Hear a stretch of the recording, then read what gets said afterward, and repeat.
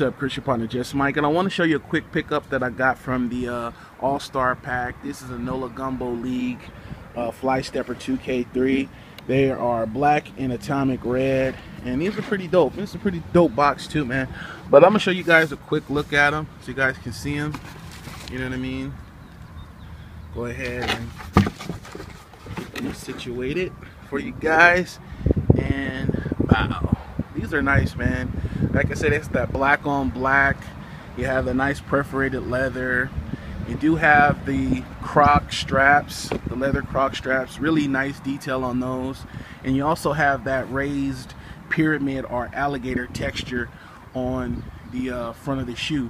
And a lot of people comparing these to the Red Octobers. I actually call them the Black Fridays.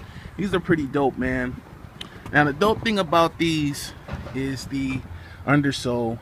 It's a glow-in-the-dark red undersole, and these glow in the dark, but these are pretty nice, man. And on the inside, you know, you can see that detail, nice red sole, and these are pretty dope, man. Like I said, I want to know what you guys think about them.